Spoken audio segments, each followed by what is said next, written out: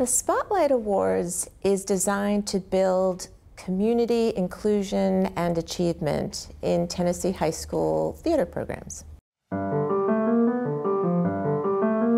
The awards is actually an extension of many activities that happen throughout the year. So students participate in professional development sessions, they get to attend professional rehearsals and performances while they are preparing their own production at their high school.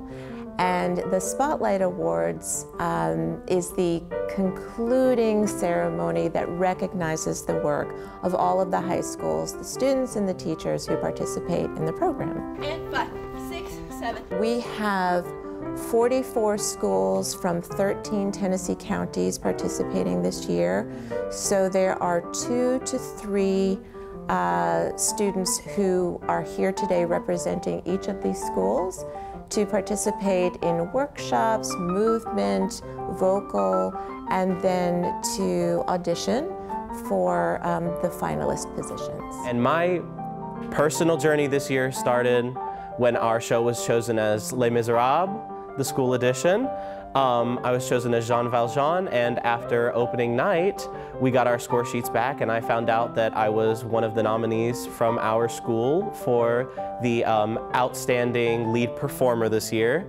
And also the rest of my friends here were chosen from our show, and we now get to come here and compete against 65 other students to see who will get to perform on the stage at TPAC. On the way that she does.